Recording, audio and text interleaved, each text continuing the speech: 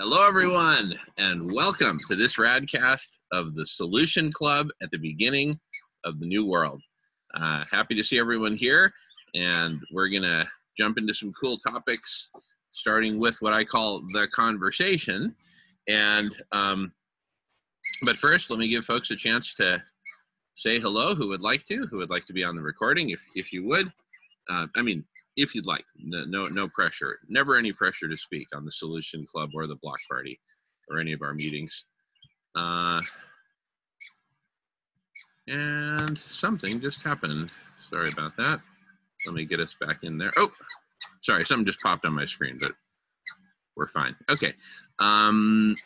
So would anyone like to say hello before I screen share and share a video? All right, looks like we're good. Okay, so let me screen share. Okay. All right, this is a video in a series of videos I did last night. This one's called The Conversation. So let's check it out. Here goes. Hello, everyone. Jamin Shively here.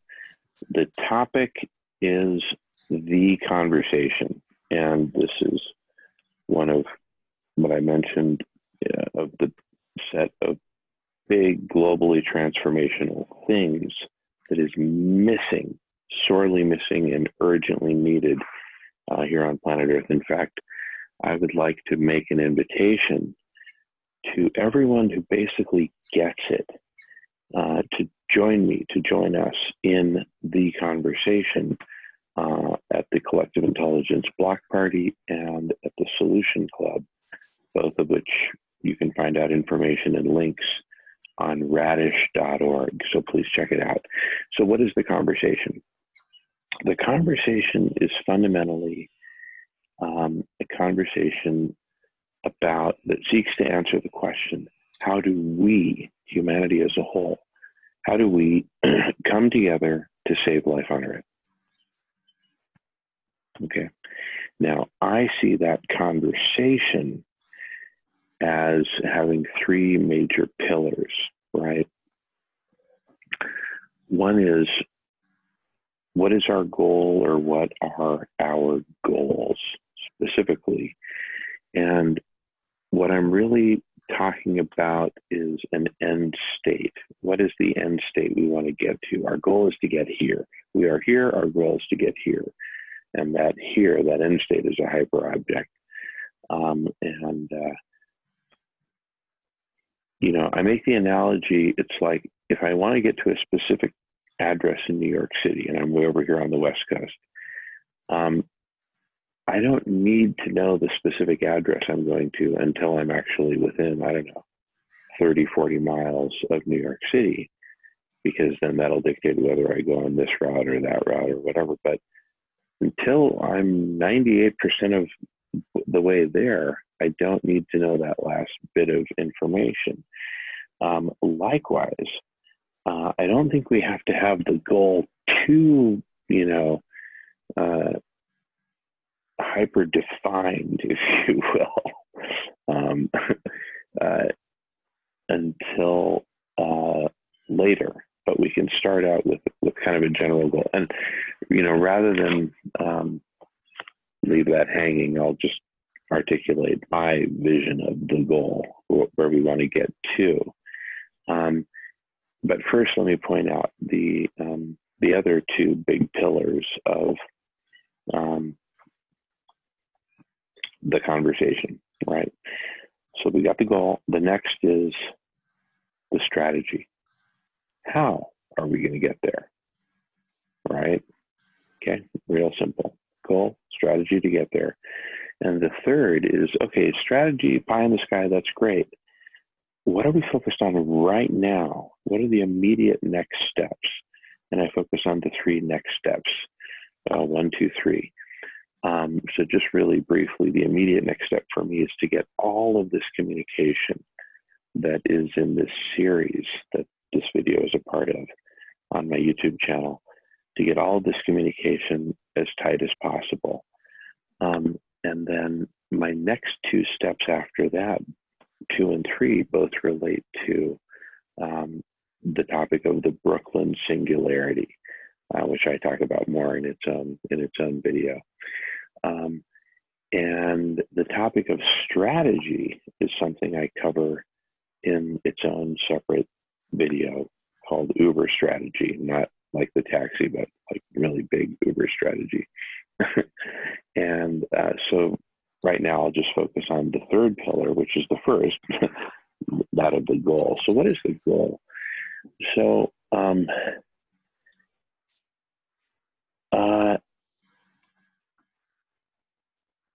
just starting to articulate it. Remember, I said like it doesn't have to be totally precise. And so I started off by saying that my big goal is that all of humanity eat nutritious, whole food, plant-based diets that are immune boosting and have plenty to eat, and have the rest of their basic needs met, like shelter and healthcare, etc. As well as, some higher needs like access to the arts, to recreation, to nature, meditation, all kinds of great resources that are, basic and beyond, I would say. Sounds like Bed Bath and Beyond, but anyway. And that we find deep meaning and purpose in caring. That we become what Dr. Silas Rao mentions as Homo ahimsa. I just think of it as a caring species, a very united and very caring species, caring for each other and caring for Mother Earth. And that caring is the source of our joy and fulfillment and peace. And by the way, I'm just kind of articulating in my own terms. A lot of this was inspired by Dr. Silas Rao, by Shelley, with the goodness, I'm blanking it because they have different. Anyway, Shelley Ostroff, Shelley and Jan, and all their good stuff. But basically that, the game of life then becomes, number one, caring, but number two, finding and creating the balance between what is fundamentally our caring work. So when we're caring for our elders or caring for children or, feeding those in need or whatever, when we're doing this, that's what I call caring work. It's, real physical work, not necessarily physically strenuous, but it could be more mental. It could be spiritual, but it is real work. It's caring work. And then the balance between that caring work and creative work in whatever realms there are outside of the caring work.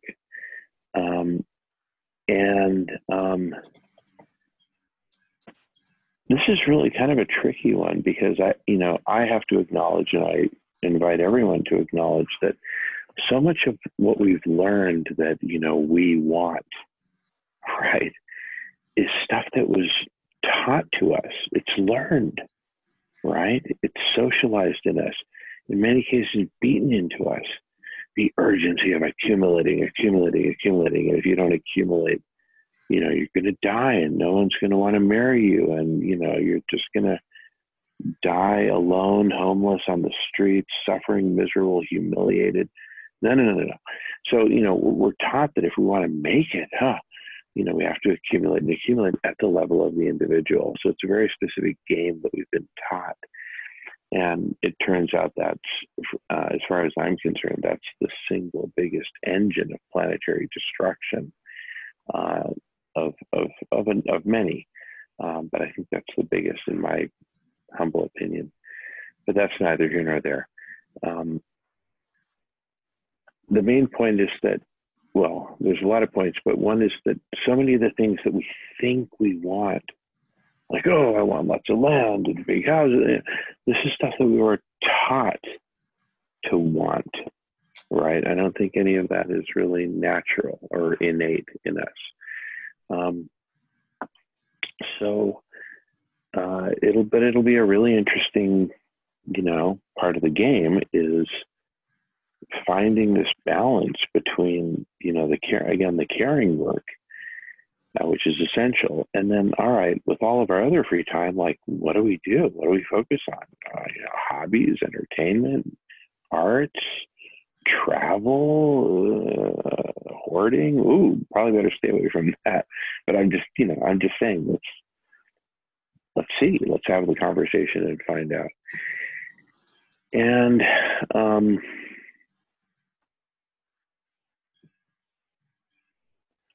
anyway,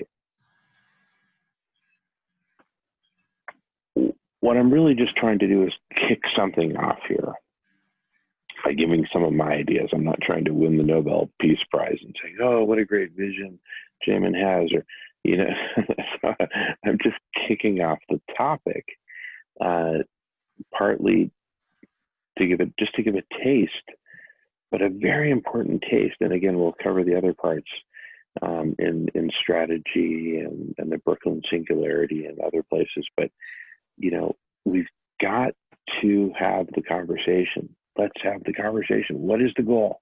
What is the world we want? Let's talk about it. Let's talk about it, what it might look like, what life might look like in that world. Where are we living? What are we doing? What's the game? What's the culture? What's the cultural story? Are we on video conferences with each other? Are we meeting in person? All kinds of good stuff. So, and I just want to give a nod to my colleague, Michael Gosney, the Sierra Club dinner I put together, where he was our main guest speaker on arcologies, and the great after dinner discussion we had afterwards. We talk about a lot of these things at that Sierra Club dinner. Oh shoot, that was a while back. It was like January 2019 or something like that. Anyway, let's have the conversation. This is an urgent missing. And so again, my call to action is, if you get it, that we need to have this conversation, then join me and others at the Block Party and at the Solution Club in talking and having the conversation. What do we want to achieve? What's our strategy to get there? How do we start? All right, so please join us. Thanks so much. See you soon. All righty, back to video conference mode here. I found that very helpful to watch, just listening to myself, those thoughts I'd crystallized last night. But, I'll just take the microphone here for a moment and just add or edit on top of that for a couple of minutes. And I'd love to hear from everyone. But there's a lot of great projects happening out there in the world. Oh, this group is working on solar panels. These are working on community gardens. This one over here is working on a new form of democracy. And this one over here, da-da-da. There's all this great stuff that's happening out there in the world. But for me, there is a gigantic elephant in the room that's taking up 95% of the room that no one's talking about. Everyone's kind of just tiptoeing around the elephant. The elephant in the room is, hey, humanity, wake up, chop, chop. It's 5 o'clock in the morning and hot lava is flowing towards the town. What is our plan for saving ourselves? What is our plan? Not just ourselves as humanity, but all of complex life. Now that we have the power to destroy, even destroy by default, that's still power to destroy. And we have the power to change things. So we need to first have the conversation. What's our plan? What's our strategy? What's our plan, etc. But before, sorry, it's a bit bright here. So I'm not trying to look like a famous person, but but before we can talk about strategy and plan, right? there's a presumed there's a presumed goal, a place that we want to get to, right? And well, so let's talk about that. So let's talk about all these things. And I've broken it down, as I just mentioned in the video, into goal, strategy, and immediate next steps, right? You see how that kind of crystallizes it along 3 axes that are just crucial. Where do we want to get to? What's the goal? How are we going to get there? What's the strategy? And how do we start? That is the elephant in the room that is taking up 95% of the room that nobody's talking about. I mean, nobody's talking about it in those crystal clear terms that in turn bring it right down to the right here and now. Chop, chop. What do we do now? What do we focus on? Right? Anyway, that's what I wanted to say briefly. I'm going to go on mute. There's so few of us here that we don't need to have a queue or anything like that. So if you have something to say, just jump in or type it into the chat and one of us can read it. So just jump in, please. Okay. I thought a lot about hoarding and people needing to acquire. I actually had a friendship. It was difficult to have a friendship with her, but I had a friendship with a real hoarder who filled her home with stuff so that you couldn't move in it, and it almost killed her. And you know, when things fell on top of her, and that's a sort of very visual manifestation of it. I mean, you've got the billionaires hoarding mansions and hoarding money. That's just the same kind of mentality, but on a bigger level. But it was very hard to have a conversation with her about anything because it all came back to stuff, you know. It was like the stuff got in the way of literally everything. Every thought that she had was about stuff. I mean, what are your thoughts on that, everybody, on hoarding? Yeah. You know, I kind of distinguish two broad classes of hoarding. One is the friend of yours you described, and we've all known folks like that, where it's all about stuff. And then the other is kind of the macro hoarding, the hoarding of life-giving resources, right? For me, that's really what I'm referring to. Filling one's house with all kinds of clutter is, I see that as an illness, right? And that's a different class of illness than the illness of boundless hoarding of life-giving resources. And by the wealthy hoarding those life-giving resources, they are literally taking life away from life that very much wants to happen, right? And has every much a right to be here as humans. And so that's really the biggie that I've been focusing on when I talk about. Have you ever known any of those squillionaire hoarders? Which kind? The squillionaire hoarders. I call them squillionaires because they've got so many millions. Oh, but well, I actually have a few friends who are billionaires and many who are 100 millionaires and whatnot. I worked at Microsoft for a number of years. I was corporate strategy manager there, so I got to know like all the top folks, including Bill Gates. And so in that circle and others, I've gotten to know quite a few. And well, not quite a few actually. I just say it. I'm friends with a few. I've gotten to know a number more, but as a group, and I've said this about Bill Gates. I've got a lot of problems with Bill Gates. A lot of respect for him, but a lot of disagreement as well. And I've referred to Bill Gates as the biggest heroin addict in the world. His particular flavor of heroin is money and accumulation. Oh, Jackie's joining us. Awesome. But hey, Jackie, welcome. Welcome. How you doing? We are recording, and we just played one of the videos that I recorded late last night on the conversation. I don't know if you had a chance to see that, but we just played it. Anyway, we'll recap. I'll just recap it now. I watched the first 4. Like I watched the first 4. I didn't get to the rest. Oh, okay. I think the conversation may have been, let's see here.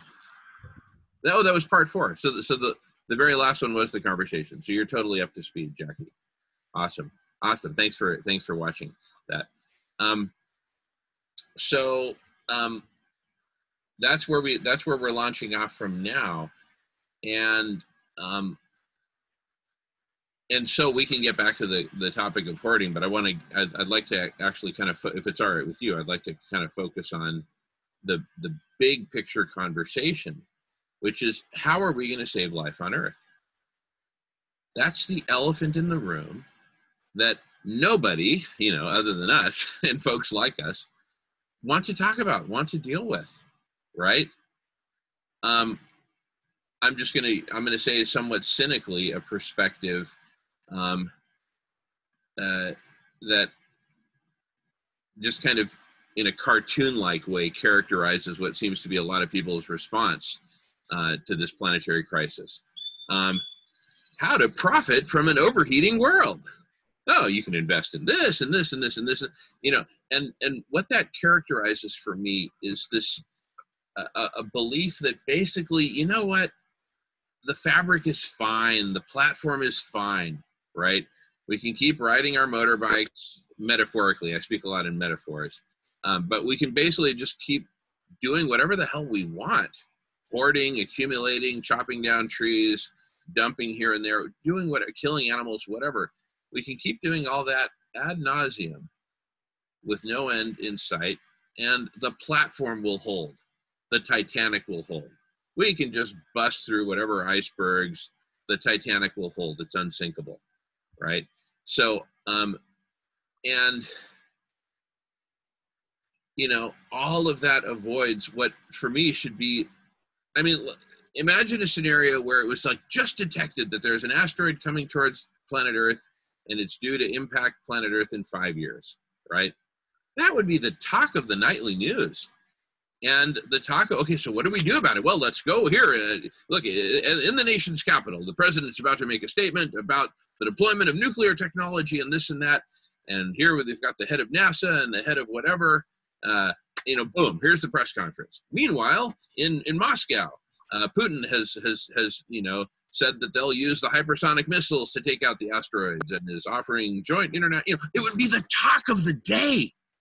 There would be nothing else to talk about. Well, this asteroid's not coming in 5 years. It's coming in 5 months or less. And no one is having the conversation.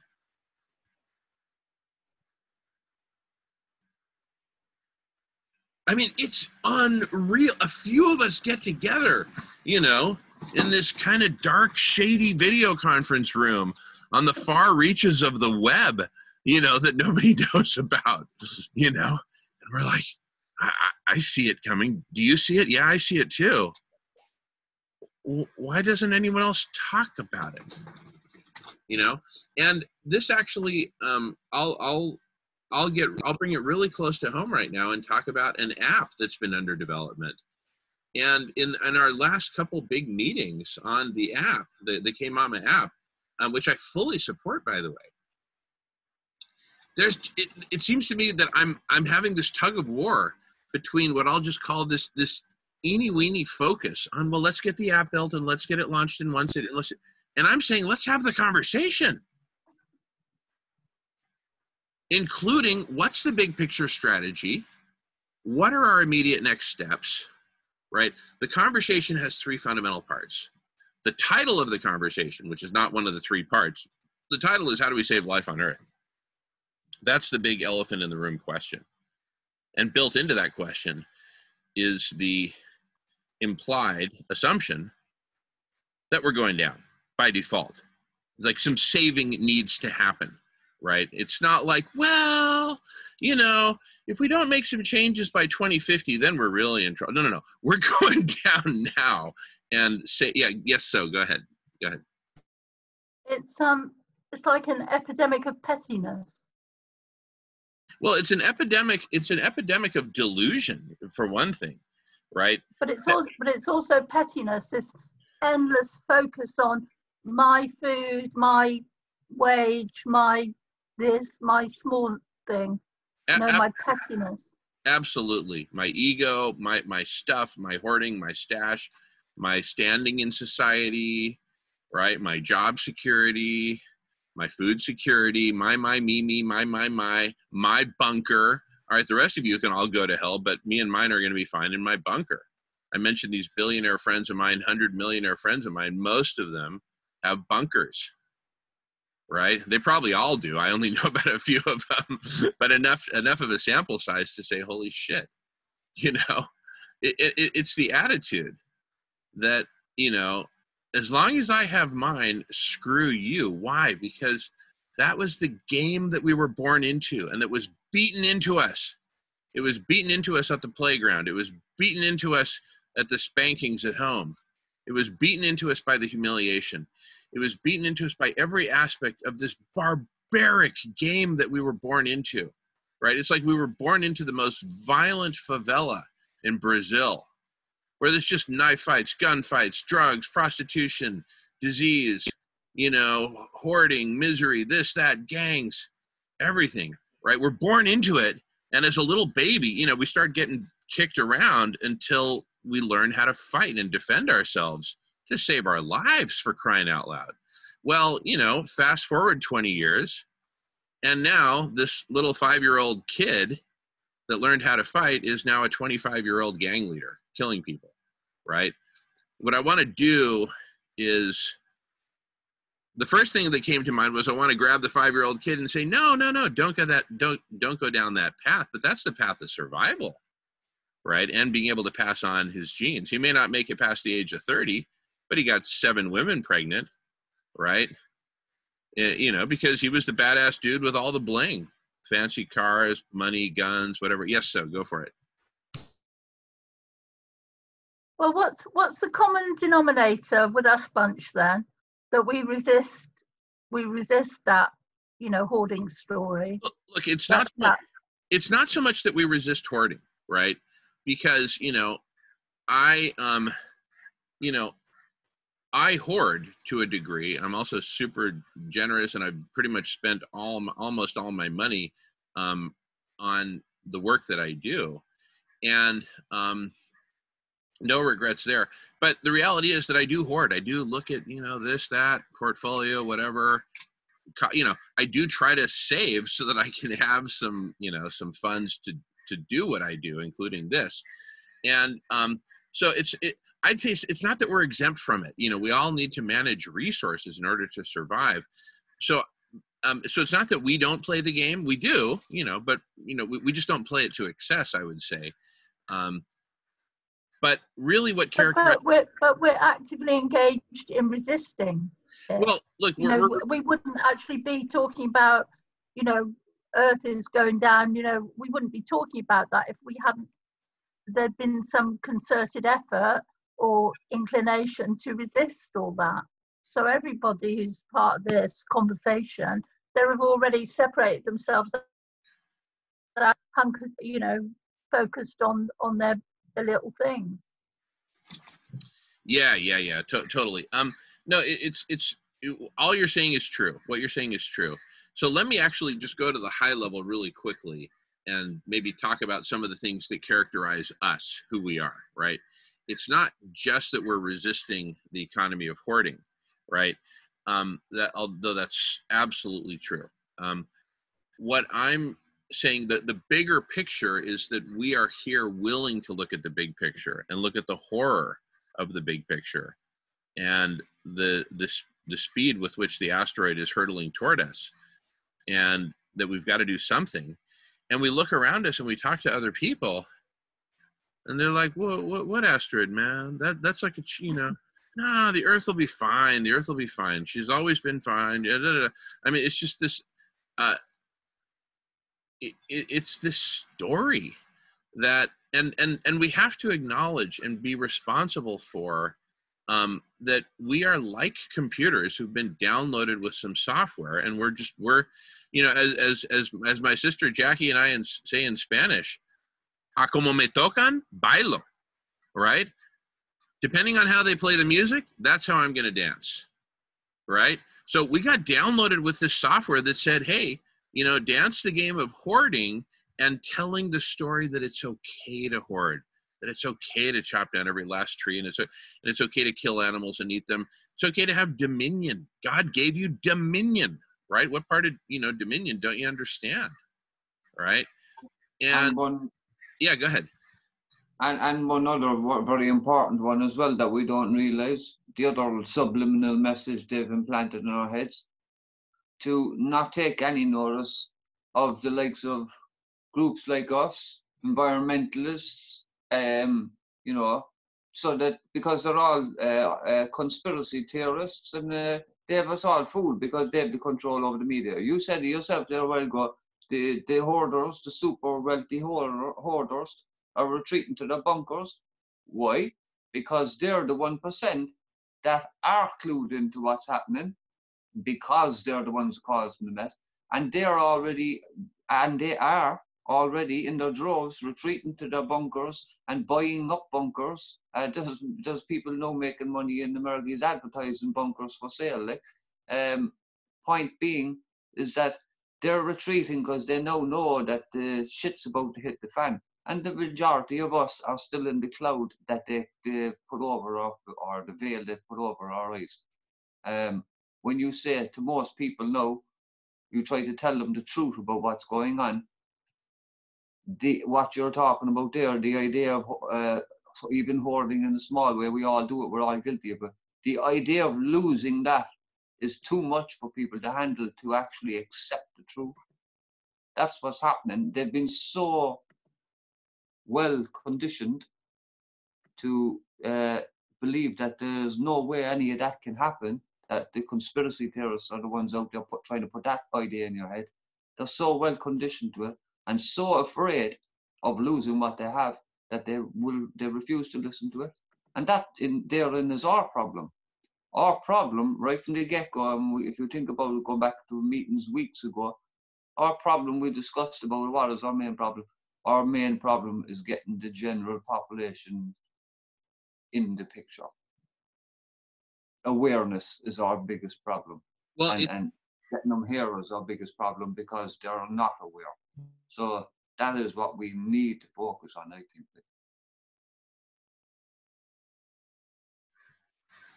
You know, really good stuff, James. The one thing I would take exception to, that I would challenge, is the thing you said at the very end, which is that we need to focus on getting the message out to, you know, basically, you know, the bulk of humanity. And we definitely do, but I don't think that should be our focus right now. And so let me just frame it a little bit, and then I'll get to what I think our focus should be right now. But this is beautiful because this is the conversation. And I'm not saying that just because we're having the conversation that we agree on everything. No, we need to have the conversation, and that's what we're finally doing right here, right now. We're actually having the conversation. So here's how I see it, and I'll get really specific about the one thing I disagreed with what you said, James, but it looks like you want to say something more. Go ahead. Yeah, just because I think you misunderstood. What I'm saying is our focus should be get them to the point of awareness and get them here is what I'm saying. That's our main focus, is to get them here, but we can't get them here till we get them aware. That's what I was saying. Like. But we do need them here. Like. Totally. No, I couldn't agree more. In a way, I'm being a little bit dramatic, and I'm exaggerating what's really a tiny difference, because fundamentally we're in agreement. But let me unveil this thing that I want to say. Okay, so our goal, I think we've got a clear enough view of the goal, and we don't need, it doesn't need to be very clear right now. It just needs to be general, because where the action is right now is in the strategy to get us towards the goal. I hope this visual works, right? I'm holding my right hand up here in the upper right. I'm saying, this is the goal. Here's where we are, right? So just imagine a straight line from one corner of my box to the other, from where we are to the goal. That's the strategy. But then bring it back to right here, right now. What should our focus be right here, right now? And at the risk of being a little bit loquacious, and just jump in if you want to talk, because I don't want to dominate the microphone. Just literally, just jump in and say, "Hey, Jamin," right? Go ahead, so yeah. In response to what you said, James, I've given up on trying to change people. It's I feel it took me nowhere having this idea that I could convince somebody by reason or whatever. Maybe I was arrogant to think that I've got anything to say anyway. I don't know. But the thing is, it's just there's none so deaf as those that don't want to hear. And I don't want to waste my time there. I just want to go with those.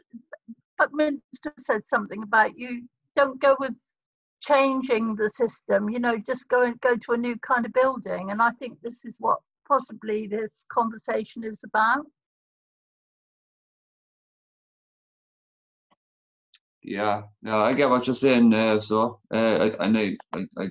definitely agree with you. Yeah, I take it on board. I've lost my urge to try and do that as well. No, at one stage I was very much, running around with a sense of urgency, trying to warn those that I loved and what have you, and let them know what I know, like, and because of the severity of it and everything. But yeah, I know what you're saying. You can't just shovel all that information on top of someone that is not willing to listen, so you have to leave it off. I understand, but it's the awareness as well. The general awareness is what I'm on about. Is the majority of people are just generally unaware anyway. Totally. So I really want to complete this little story that I'm telling, because it gets us right down to, where we are today and what I think we should focus on. But that's what I think. Please, you all tell me what you think, and let's put it all on the table. Let's put all our toys on the table, put all our Lego blocks on the table, and see what we can build together. But I'll start. So in the video that we just played, that we shared on the conversation, which we've all seen, including Jackie, is the one where it starts with the goal. And I talked about, I probably spent half that video talking about the goal, but even still, that's a very, rough, loose representation of that goal, right? That's knowing that we're going to New York City, but not knowing the address in New York City, metaphorically. Okay. What's the strategy to get there? The strategy, actually, of all things, starts in New York City, and specifically in the borough of Brooklyn.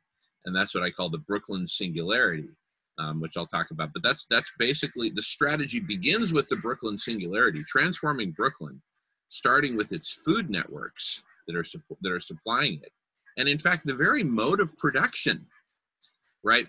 Currently, we're in a capitalist system that goes all the way to food, which is ridiculous. It should never have been applied to food. But there it was, and here it is, right? And yet capitalism is breaking by the day. Capitalism is crumbling. It's simply failing to work. It works if everything is working and everything is just one continuous supply chain, and there's still plenty of the Amazon left to mow down, and there's still plenty of CO2 to dump into the atmosphere, and there's still plenty of ice left to melt, right? So as long as there's buffer, we keep chipping away at it. Well, now we simply can't do that anymore. I mean, it's just like we're grounded. We're literally grounded. The economy is literally grounded. Most of it is. So everything is broken all around us. We're talking about reassembling according to a whole new paradigm, which brings us in the direction of the goal, even if we don't have it 100% clarified, right? I mean, Jackie, the fact that we're talking about feeding everyone in Brooklyn, does that make us communists? Does that make us Marxist, Leninists? No. Look, I'm sure some communists could do the same thing and probably effectively, but no, that doesn't make us communists. We're not, but it's bringing us in the direction of this utopian goal but that's still very much in formation. But just because you don't know exactly where you're going doesn't mean that you can't start. So we've got this work on all ends of the pipeline simultaneously: the goal, the strategy, which is really the connecting pipeline, and then the starting point. What do we do right now? Brass tacks. Enough talk, what do we do? And so that gets us down to steps 1, 2, 3. Step number 1 is perfect this communication. See this conversation that we're having right now? Making it concise, boiling it down into text, boiling it down into a tight 3-minute video, and saying, hello world, we need to have the conversation already. Better late than never. And it's definitely late, but we got to do it. And here's what it is. So step number 1 for me is perfect this communication. Step number 2 is put together a whole roster of topics for the Brooklyn Singularity. I'm just using that as a code name right now, right? And step number 3 is map out the whole trajectory from where we are literally right now this second until the time of the press conference in Brooklyn, New York. For me, that's the 1, 2, 3. The strategy is start with Brooklyn, create a super cool example. The world participates in it, just like we're participating in it right here, right now. Literally, we've got whatever 4 countries represented at the moment and counting. Where are the Canadians today? I don't know what the heck happened to Canada, right? They fall into the Arctic or something. Anyway, we'll figure that out. But, but what I'm saying is everyone will participate in Brooklyn.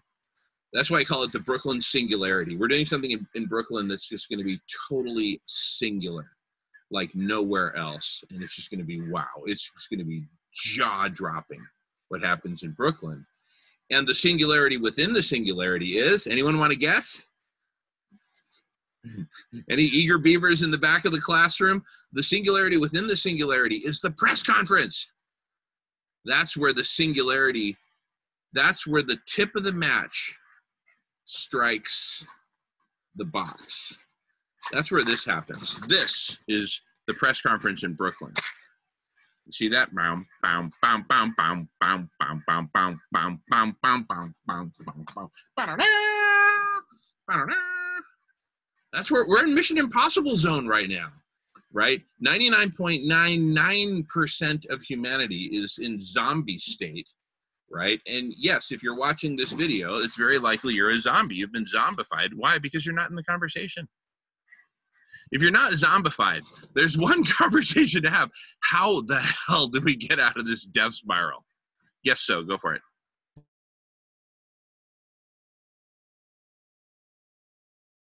You're on mute, so I'm going to unmute you just for convenience. Okay. I think we both clicked at the same time. Okay. Yeah. Okay. I was listening to a little vid from one of the people who set up Extinction Rebellion. And basically in this video, it's a recent one, they were just analysing the near-term history of how it all happened, you know, taking over of the 5 bridges in London. Now, the guy, Roger Hallam, he kept using the word audacious. You've got to be totally audacious. Think there and then ramp it up by 5 or 10 or 20, which is what, and that is the thing that gives everybody the wow factor. It's like, what, 5 bridges closed down in London for this many days? And you're saying, yeah, food, feed everyone. That's audacious. It's big. It's ramped up. It's like what you don't expect, and that's what gives it the. That's it. That's it. And that's a core part of the strategy. Brilliant. So, thank you for bringing that in. And we have in London, the cradle of Extinction Rebellion, giving us that news fresh from London. Right. You know, I remember back in like the 70s or 80s, there were like some really rich Parisians living in New York who would have fresh French bread flown in on the Concorde to New York, so they'd eat the real stuff from Paris, not baked in, you know, New York, you know, French style, but the real thing. This is like that. What So just dropped on us are like fresh, in this case, English loaves, right? Hot out of the oven and delivered on the Concorde. So that's exactly it. That's brilliant. So that's a part of our strategy. So part of our strategy is focus, focus, focus on one singular place and one singular moment, which is the press conference, where we make that audacious claim. Just like in the press conference with President Vicente Fox, we made the audacious claim of building the first legal international cannabis network, right? The other thing he said was it had to be the capital city, because in the capital city, you've got all the politicians, you've got all the media and you've got the density of population. So it's got to be there, and then you've got to make it international news, and you can only do that by, you know, having all those factors and the big city and international city. Brilliant. And see, New York is that. New York is sort of the default capital of the world right now for business, for the old paradigm, you know, of money.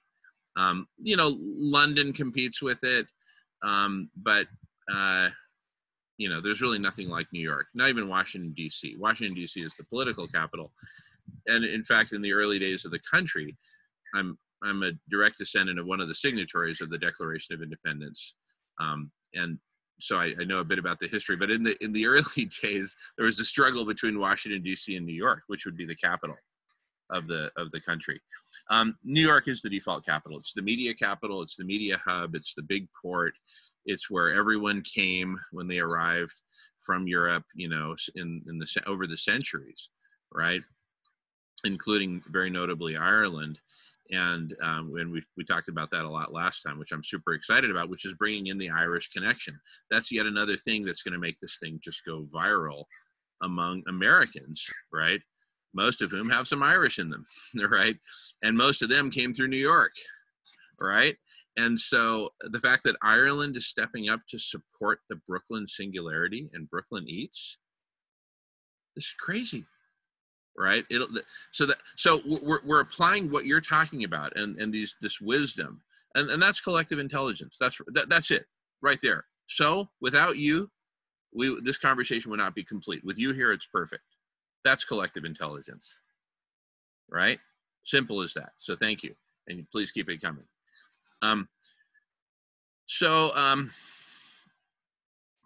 The strategy then. Start with one singularity and a singularity within the singularity that makes world news. And having done that before, I'm good at it. I'm like really good at it. Like the President Vicente Fox press conference, I'm extremely proud of, and learned so many lessons there, including about, you know, proactively dealing with enemies, because we just stuffed a giant red hot poker up the, you know, what's of the criminal drug cartels, and they reacted, and their reaction was violent. And that's all I'll say about it now. But I've had years now to think about that and analyze, right? And so we need to be very clear what we're up to, and be very clear with the world what we're up to. And that's why the conversation is so darn important.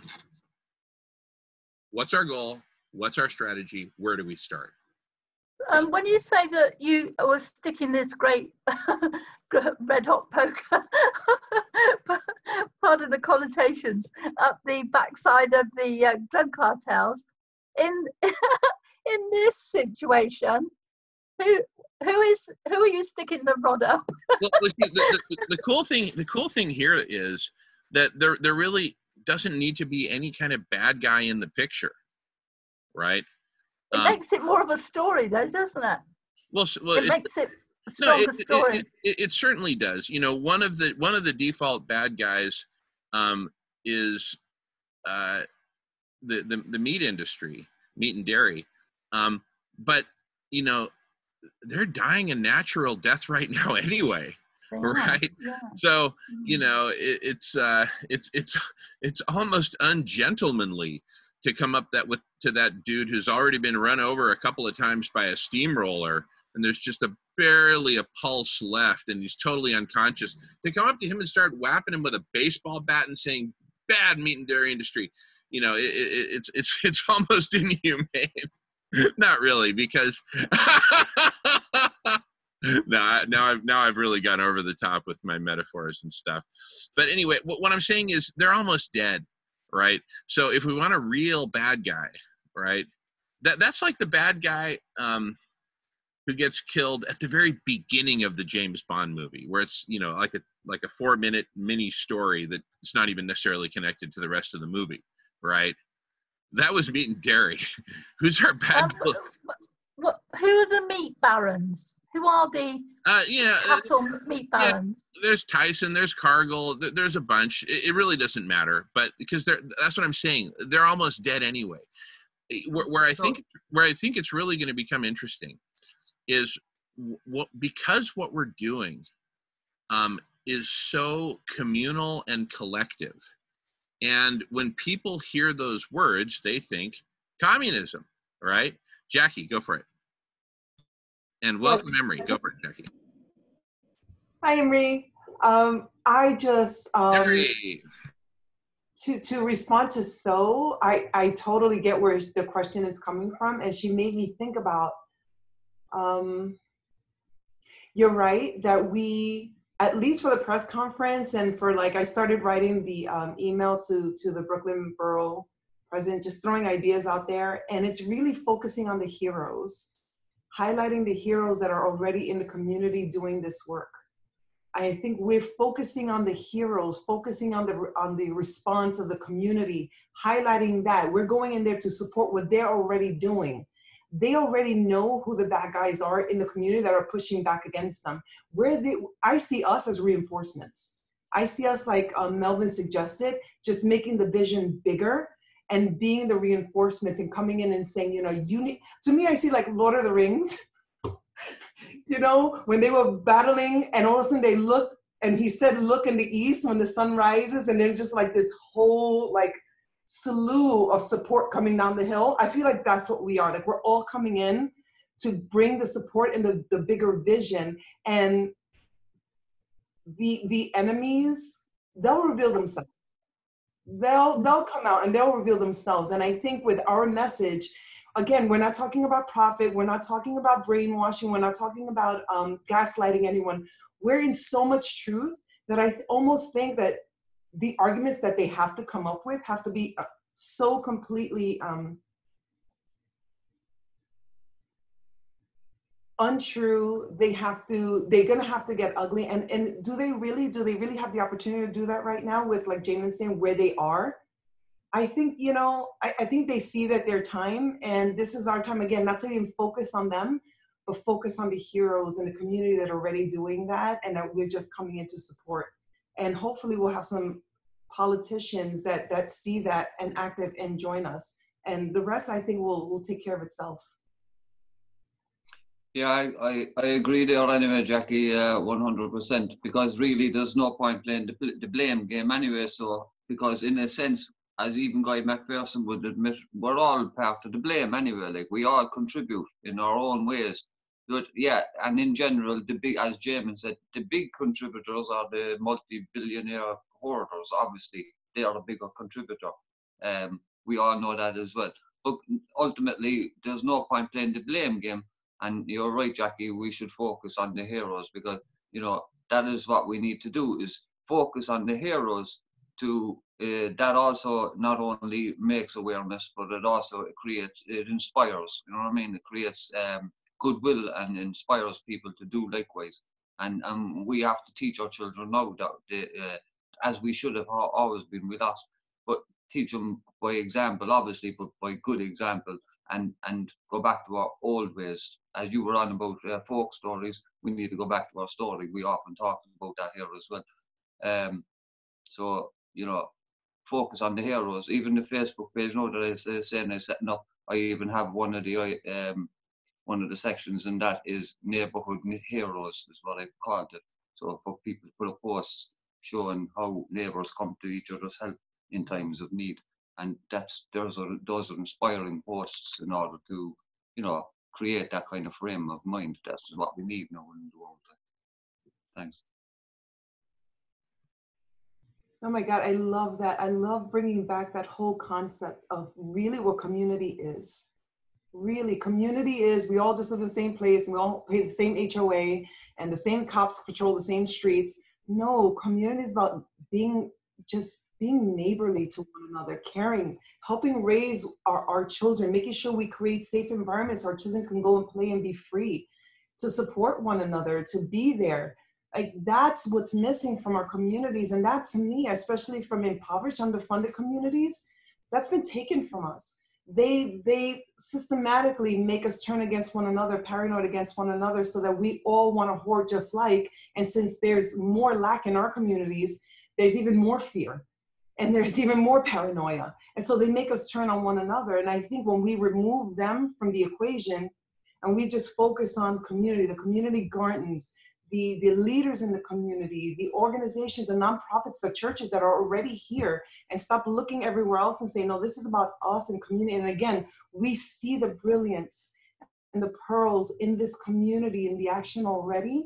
We're coming in here to help support that. And that's our mission, I think, is to go to wherever cities already started this initiative, to come and bring that vision bigger, make it interconnected, and to help support to make that community self-sustaining. Each one that they can now ripple and then teach their neighboring communities.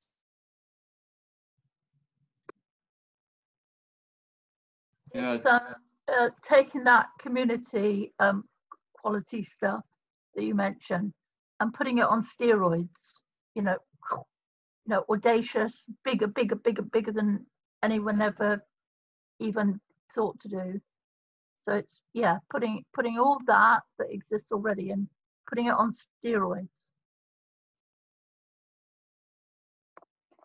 Yeah, definitely. And just thinking about it there now as well, just during this conversation, I know I started off earlier there, Jamin, about about the awareness side of it and everything else. But I suppose having just watched, recently watched John Moore and Stuart Scott on The Scientist Morning that they put up on Facebook there last month, or on YouTube just last month. No More Normal. Having watched that and looking at John Doyle's other talk to the EU there last year, I think from what they're saying alone, like by the end of this year alone, anyway, awareness is going to become something that's in people's faces anyway. Like they're gonna, Europe could be facing a series of wet bulb situations this year, they reckon anyway. Like so. That's going to be, letting causing a lot of mayhem and crops and everything else. Like, so people are going to start waking up, I think, by the end of the year anyway. They already are. They already know something's not fucking right anyway. Sorry for the language. Yeah, and all that plays into our favor because the world is getting so ready, even if they don't know it yet, they're getting really, really, really ready for our press conference. So that when it happens, they'll be like, oh my God, that's it. How could we not do what they're doing in Brooklyn? How could we not do that everywhere? My goodness, that's it. And you see, timing is everything. Well, it's not everything, but it's a big, big thing. And so, for example, when President Vicente Fox and I hit the world, exactly 6 months after legalization, right? So a full half year had passed.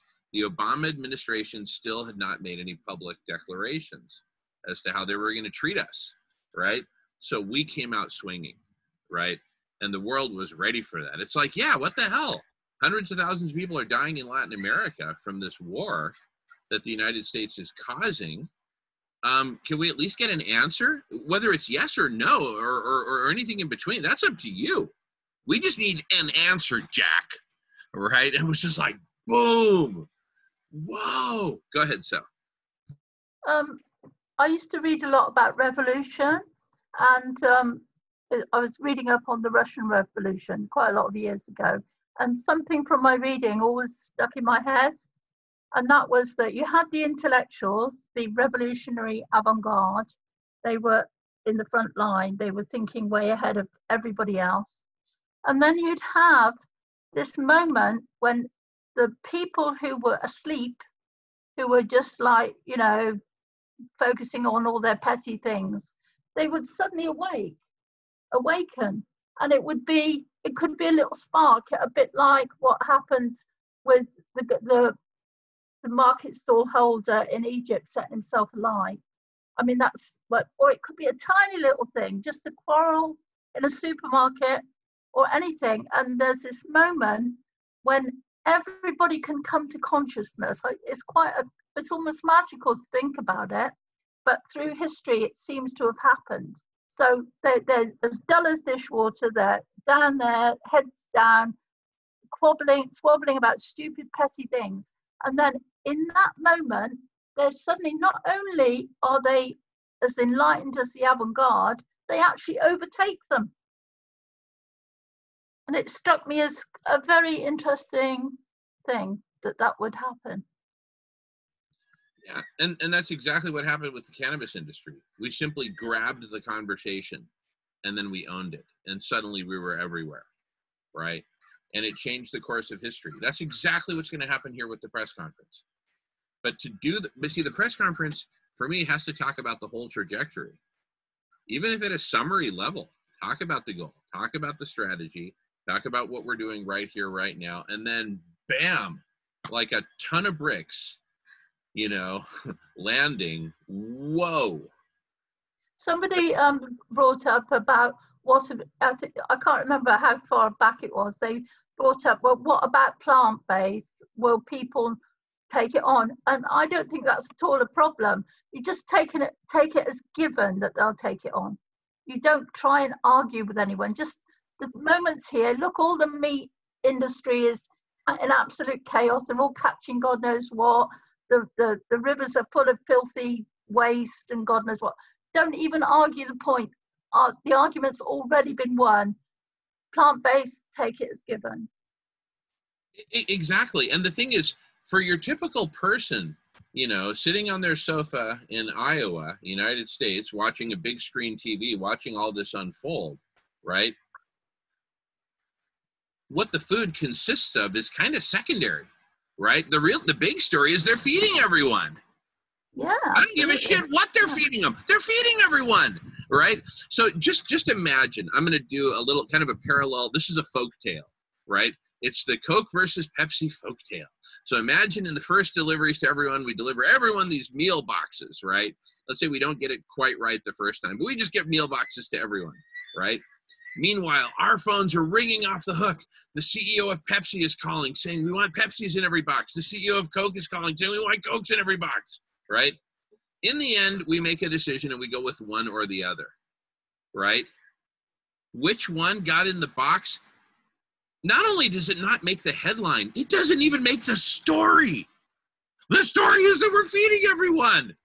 Whether it was Coke or who gives a rat's butt, right? Who gives a vegan rat's butt, whether it was Coke or Pepsi in the box? And that's where I think the vegans and the meat industry folks, they're like Coke and Pepsi. They don't understand that it's not about them anymore. We're up to something much, much bigger. Now, it just so happens that we've got our heads screwed on right, so it's going to be whole food, plant-based. Thank God, right?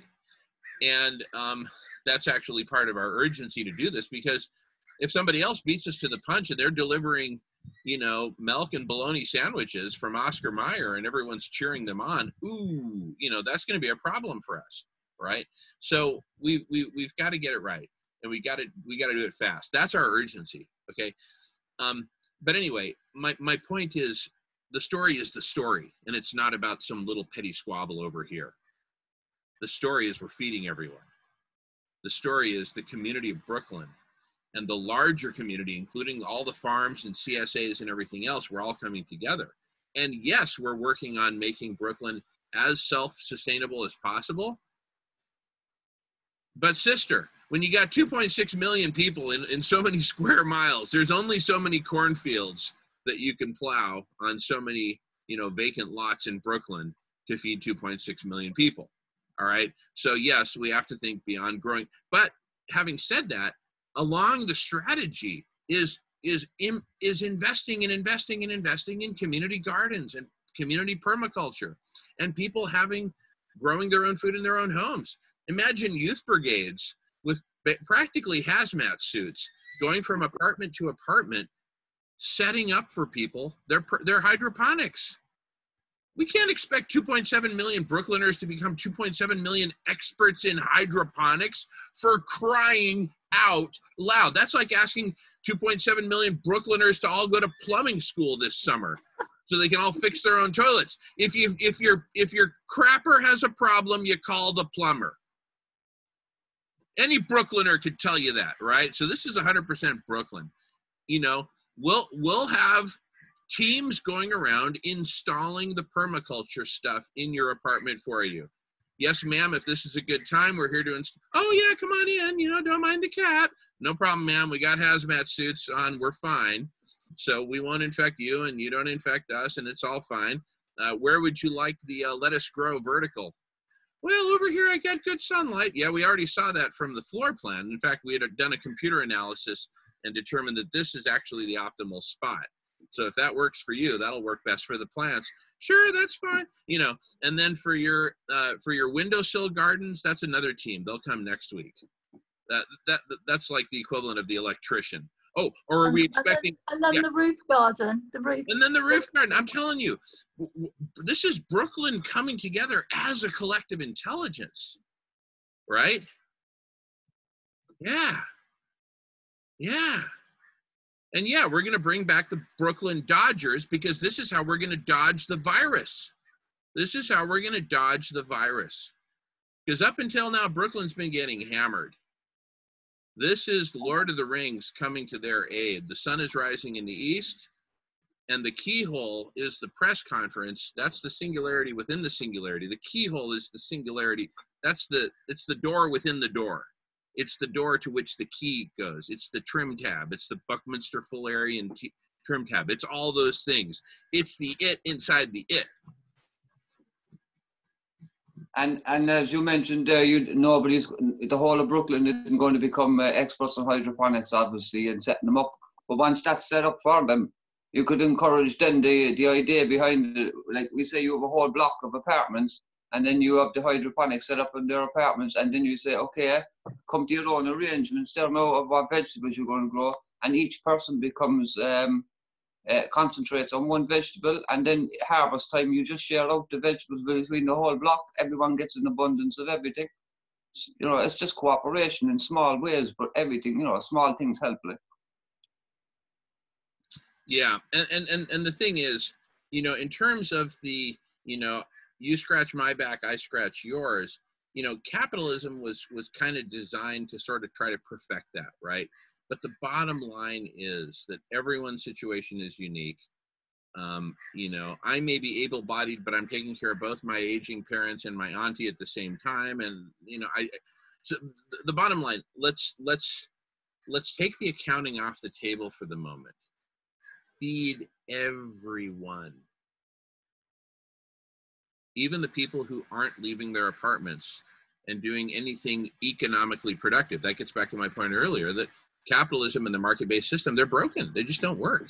Everything's broken. The car broke down, right? Oh, but if we tweak it here, no, it's broken.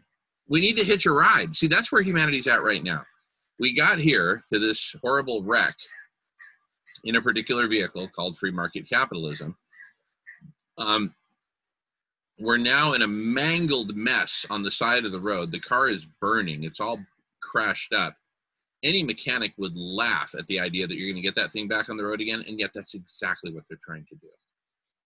They're trying to get the old broken car in flames back on the road. They're saying, push, everybody push, push, push. The people pushing the bunker, pushing the back bumper are getting burned by the flames. That's the people who are being told, get back to work. I don't care that there's fucking coronavirus. Get back to work, right? We're pushing a flaming, mangled, bent up, burning car and trying to push it down the interstate. And it's just not working. That's why we need to have the conversation, right? And it needs to be holistic.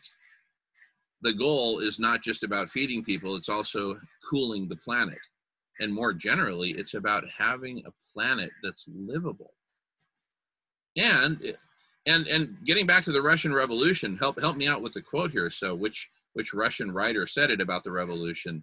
But they said that the starving man does not dream of porridge. The starving man dreams of caviar.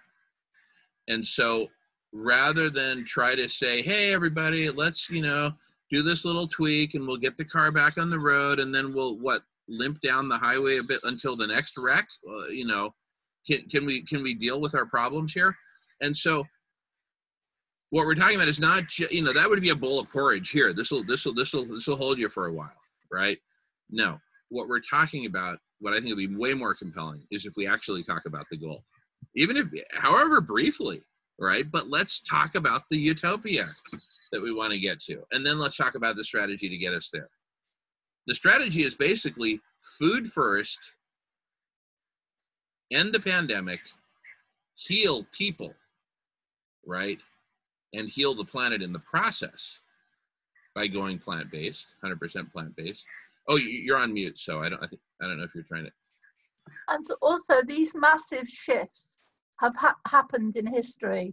For example, when we agreed to sanitation, first you used to throw the pot out the window, and whoever was down below used to, get covered. And then there was cholera, and then everybody came to the conclusion cholera is a bad thing. So suddenly mass sanitation is on board. And then we had a great shift when, after the war, when we, here in UK, we had the National Health Service. There were plenty of naysayers saying, oh no, that's impossible. All the doctors were saying it was impossible. And the politicians literally had to stuff the mouths of the Conservatives with money to get them to take the NHS on board. But it was regarded as massively utopian, but it came into being. So when people accuse you of utopian thinking for this type of thing, feed everybody, you just got to look at historically that these massive shifts in thinking have happened and things have been brought into being. That is so brilliant. So because and another reason I'm so glad you're here is because, like, here in the Americas, we just took sanitation as a given. It's just you take it for granted. Of course, you have to have massive sanitation for the whole community, right? But that's because we didn't go through the phase that London went through, where it started going through this hyper growth as a metropolis, but people were still throwing their shit out the window, just like they'd done on the farm 300 years ago, because the shift had not been made. And I can totally hear these arguments about utopia. When everyone's knee deep in shit, it's kind of hard to imagine a world without shit, right? And Yeah. so that's where London was at the time of these conversations. So I can totally see how utopian it is.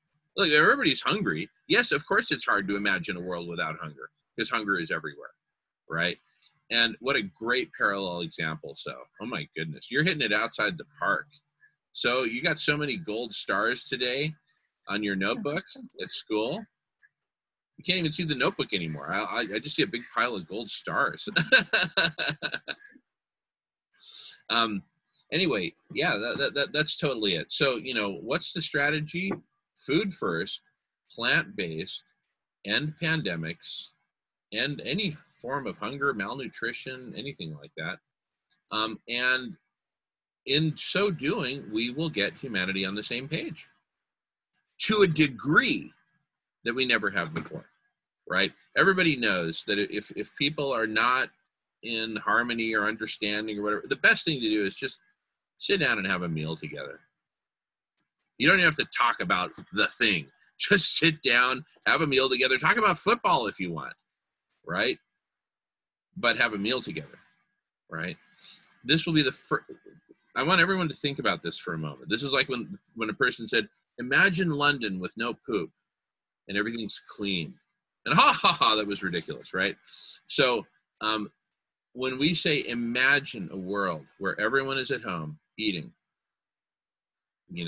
a good, balanced, healthy meal, healthy for you, healthy for Mother Earth, right? And compassionate towards all of our brother and sister species, like this chipmunk who's running around looking for seeds. Hello, buddy. Here, I'll show you real quick. Oh, he just scrambled out of view, but he'll be back. Anyway, when we're all eating together and all connected on Zoom and we're all eating this delicious vegan stew, it's like all of a sudden, hey, you know what? Being human actually ain't half bad. When we were all in this collective gang fight, right, it kind of sucked. You remember those days? Yeah, I remember those days. That sucked. Yeah, that sucked. Let's not go back to that. But now that we're here, it's actually pretty cool, right? Yes, Jackie. I'm just, I don't know, it just came to me concerned about the messaging, because of everyone's already in so much fear and paranoia and distrust that I want to make sure that when we deliver this message, that it's because it's so urgent and because we know the truth. It's almost like we really like So was saying, it's got to be such a huge movement that we're making. It's got to be so radical, but at the same time, to be very gentle, that we can convince and influence these communities that we're coming in to support, that this utopic vision is plausible, we're living it. In this community, we're already living it. So we have to make it a felt experience for them, but at the same time, letting them know that the urgency without feeling like, Mad Max is around the corner. I mean, like, even though it's true. Like, if we don't do something within months, that's our future that we're inviting, but we don't want to scare people. And we also don't want to be accused. I'm sorry, so I just don't want to be accused of trying to fear people into the vegan, our message, or you see what I'm saying? So I'm walking that line of being accused, or should we even be concerned with that? Or so your microphone's muted. I don't think you need to be in the least bit concerned about that. The thing is, it's just a just do it thing. The meal's already there at the door. There's no convincing to be done. But it's something I've learned. I've been very, very slow at learning it. Is that if you labour the point to try and convince somebody, they kind of know they're in this game of, oh, I'm supposed to be won over, I'm going to resist that. But if you just do it, it's a fait accompli. There's the door, there's the dinner. So you can put all that history behind you, and they're naysaying. People have always got a 10 reasons why you can't do something, but they've never got the equivalent list of the 10 reasons why you can do something. They're in the can't do mode. What can you do? You ride over it. That's my view. Well, I was referring more to like the press conference. Okay, sorry. I thought you meant like the people. Okay. No, it's actually both. It's a great point that you have. But I was just referring to that like initial messaging, because of, like we said, those, the news media and how they don't want to cover this, and it's an excuse to say it's a vegan agenda again. And so that's why I can only speak truth in story and just share our stories and just being truth, like I do here in the communities locally, is like that same message. But I'm just thinking about that little bit of that resistance that's not coming from so much, not even ignorance or just wanting to hoard or just that fear. People, there's so much, especially in Brooklyn, because they're in New York, that there's just so much fear. That I just want to be cognizant of that and make sure that when we deliver the message that we're in touch with that. But people are more activated than if we were just normally going about and trying to do this. And so to make sure that we're not saying, oh, now we're feeding on their fear for a vegan agenda. Like, this is our way in. No. So you're on mute. But no, Jackie, I'll speak after. So go ahead. So. I bought a friend of mine a budgie because he was lonely, and I got him this budgie. He actually wanted a parrot, but because he liked the big size of a parrot, and I said, no way, parrots are way too expensive. So I got him a budgie, and we took this budgie back to his place, and we kept trying to give it flying lessons around the sitting room, but it just wouldn't fly. And there was a curtain, this budgie, you'd put it down, come on out, buddy, come on out. It would climb back up the curtain into its cage. A budgie, because it loved its cage. That's like these people that don't want change. They're attached. We'd all be like, we're all like it to some extent. We love the cage. We want to get back in the cage. We don't want to fly outside the cage. That's my story that always sticks in my head.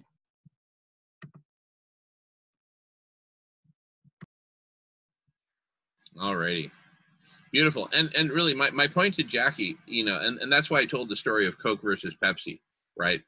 Just imagine, right, that, we're in that hypothetical folk story of, where we're delivering food to everyone for the first time, and it's either Coke or Pepsi in the box. Let's say that we come to the conclusion that it should be Pepsi. right?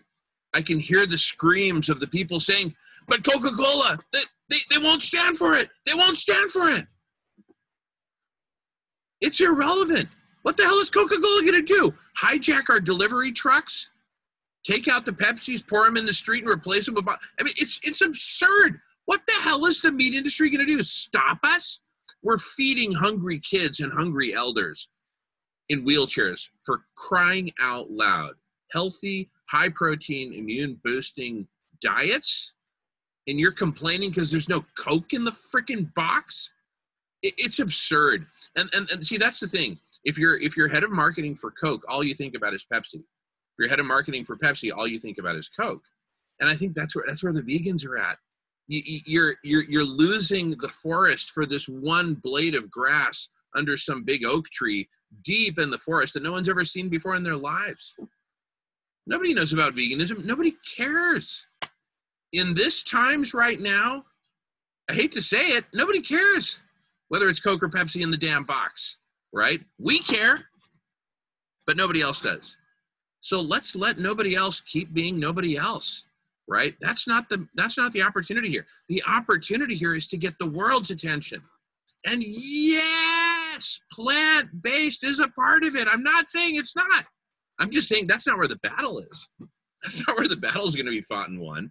So let's get our eye on the ball and not on some petty little Coke versus Pepsi thing. I know it's not little like that. It's big. It's big. It's big. It's big. I get it. Right? But what I need you to get is that's not where the battle is right now. It's just not. It's just not. The story is this. Here's the image, okay?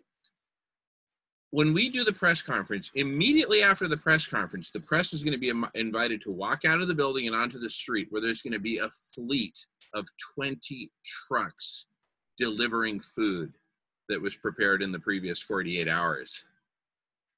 And they're going to say, oh my God, it's happening, right? See, that's the realization. The press conference today with President Vicente Fox, our battle was won before we walked out of that room. Even though it took the Obama administration a full 3 months, a couple days under 3 months, which shows that they were adhering to the internationally accepted time period for requests like this from a former head of state of a major country. But before we left the press conference, it had already clicked for people. This thing is a go. That was the press conference. This thing is a go, all right? And when people so the day that we launch this and do the press conference and the first deliveries of food, it just clicked for me that needs to be a part of it. We need to be delivering. Right, you walk out of the press conference, you jump into a truck, and we're delivering. Bring your cameras, bring your microphones. Yeah, that gaffer dude or whatever bring him too, all that stuff. And we're going on the road. And the message is then, wow, like it or not, this is happening. What do you imagine? A bunch of anti-communists with signs saying, stop feeding people, stop feeding, it's communist, I swear this is part of a communist plot. That would be the equivalent of like some meatheads. Meat is good, put meat in the... What? Are you kidding? Dude, get the hell out of the road, Jack, or we'll freaking arrest you. Right? I mean, it's absurd. We could make up all these boogeymen and boogie women, but there's nothing in the closet here. I'm shining the light. There's nothing in the closet. In other words, when we do this, it's a go.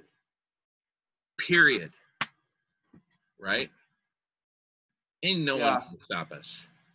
Yeah, and anybody, like I said there about 2 weeks ago in the block party there as well, the idea of behind the vegan, like if anyone says like who do you think is this about veganism or anything, even the word veganism doesn't have to be used in the press conference, in the sense that, as I said, even John Doyle says it, that video now that I'm talking about there, talking to Stuart Scott, he said it himself, the world is not going to go back to normal. And I suspect that we don't need the thousands of pounds a ton of beef, meat, and steaks every day. He said people are going to have to realise. He said vegans won't have to try and encourage people anymore. People are going to realise for themselves now shortly that we have no alternative but to live on a plant-based diet, because, you know, there won't be any alternative. We're not going back to normality. That's what he's making out. That's what the video is called. We're not going back to normal. There'll be no more normal very shortly.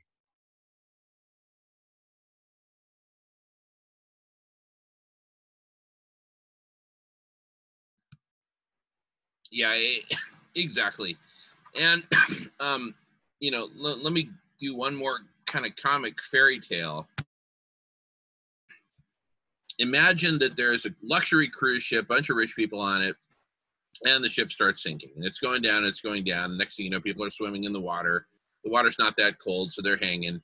And let's say there's just one woman in there who's just so into fashion and just detests polyester. It's got to either be silk or cotton or I don't know what, but no polyester, right? Now she's floating in the water. Ma'am, can I throw you a life preserver? I'm going to throw it right to you. You ready? You ready, ma'am? Yeah, yeah. And she says, is it made of polyester? No one's going to be asking if the life preserver is made of polyester. They're going to say, throw me the damn, right here. Yes, best boy, throw me that life preserver. I don't care what it's made of, right?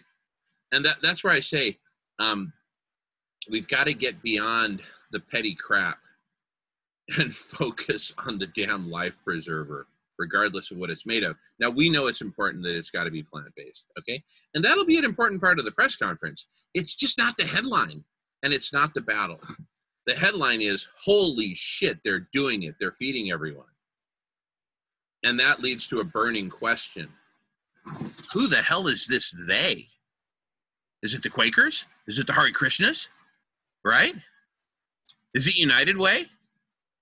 City government. They're finally stepping up. Hallelujah. Who's doing it? That's the question, people. Not is it Coke or Pepsi in the box? Right? And I'm not saying this to anyone on this call. I'm just saying it to the universe. Get over it. That's not what this is about. I see you got your hand up, so I'll call you in a second. And but you know, I love this clarity. This is a moment of clarity like we've never had before, I feel. In all my thousands of hours of video conferencing, never have we had this clarity. It's so clear. Exactly where we need to start and what the story is. Back to you, So. Right, because of COVID-19, we've already had the impossible happening. I expect it's the same for you over there. Everybody being paid without having to go to work, small businesses being given their money, homeless people staying in lovely hotels, being treated absolutely lovely, having meals delivered into lovely hotel bedrooms. You know, we've got lots of stories of that happening in London. You know, so already these impossible problems have been overcome somewhat.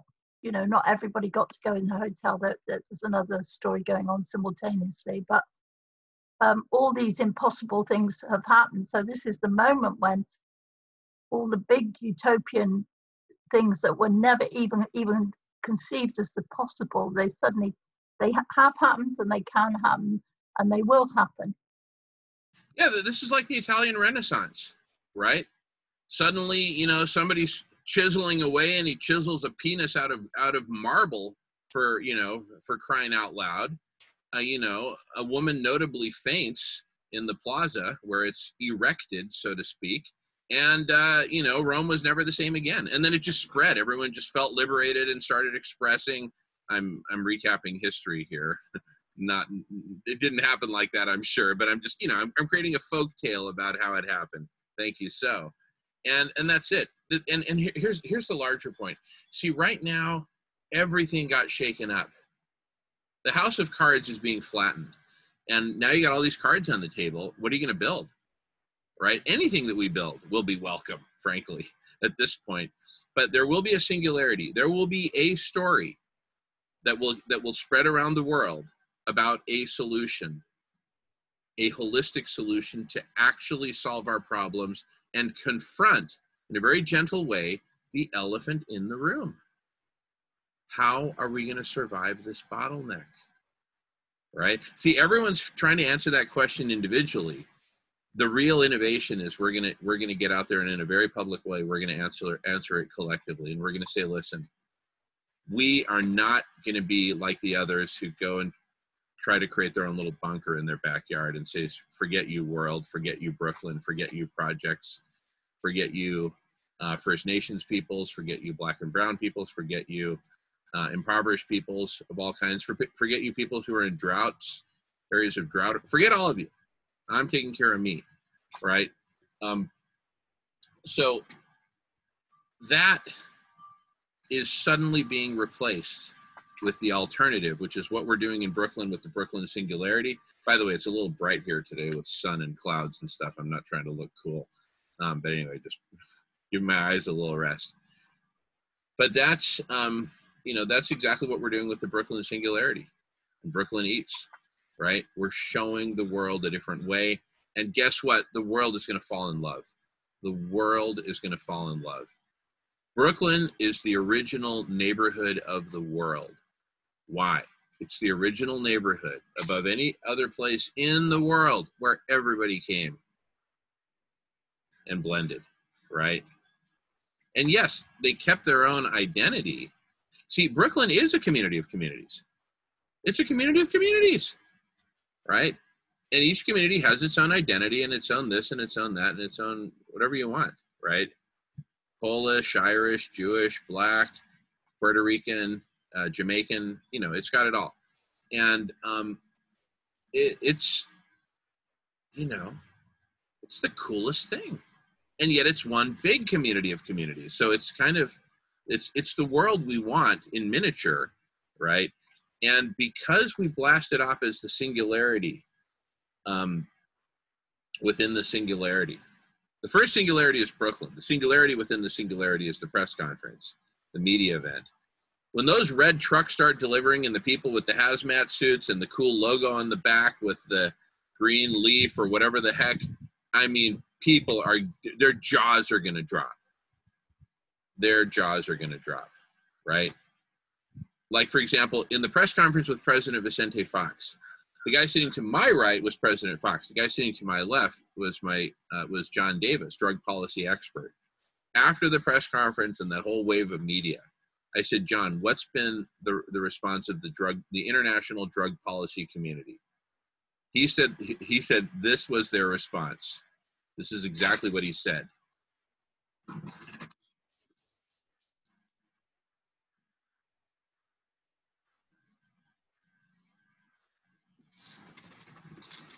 That was the response then. That will be the response now with this. It'll be shock and awe. They're feeding everyone, will be the story. Yes, Jackie. So because it's not just a press conference, but it's everything that we have to have in place in order to show and implement right after the press conference. How do we I can't even fathom. I wish I could be in your brain. Oh, well, here, let me put my brain on speakerphone. Yeah, right?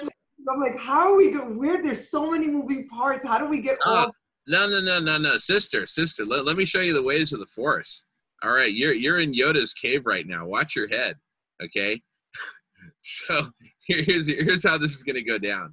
All right, so this conversation. Remember, back to steps 1, 2, 3. We got to perfect this communication. That's quite broad, that covers the whole spectrum from goal to step number 1.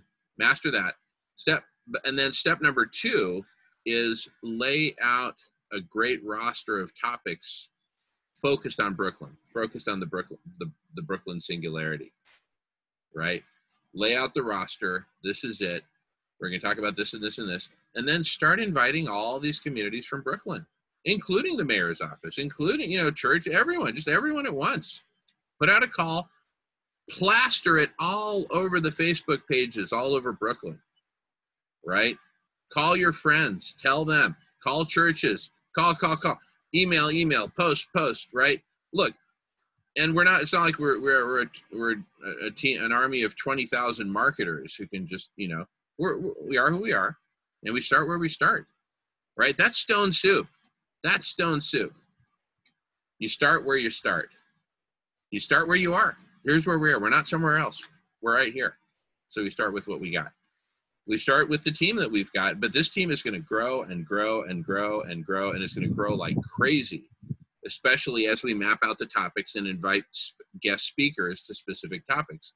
We've already modeled it within the Divine Feminine, with the 2-hour segment afterwards, which, you know, and the last 2-hour segment, you know, with Silas and John and everyone, for me, that was just kind of a waste of time. Not a waste, because it actually woke me up to what's missing. And here's what's missing: the conversation. We got to start with the conversation. Everything begins with the conversation. There's only one game in town right now, and that's the conversation.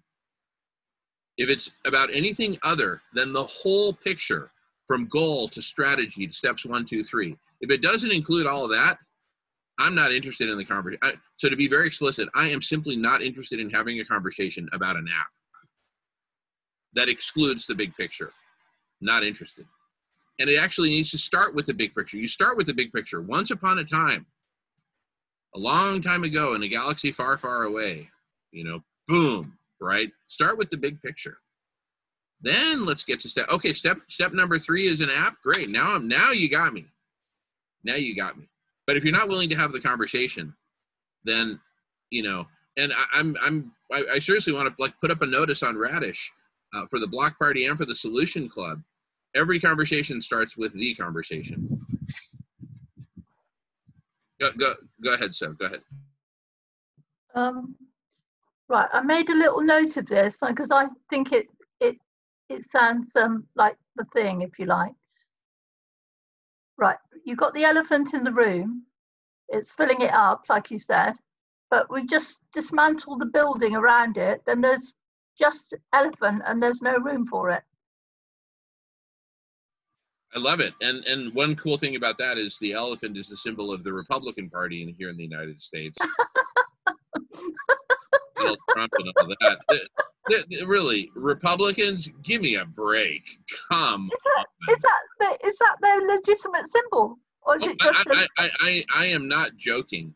It's literally the elephant. And since Donald Trump is that, he is the elephant on top of the pyramid of money, of power, you know, and so now there's no room for the elephant. I love it. And we don't even have to take aim at the Republicans, right? The symbolism says it all.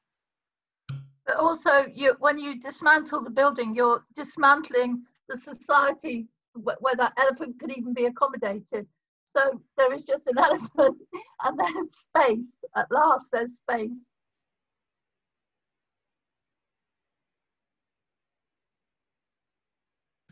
All right, we got someone else joining.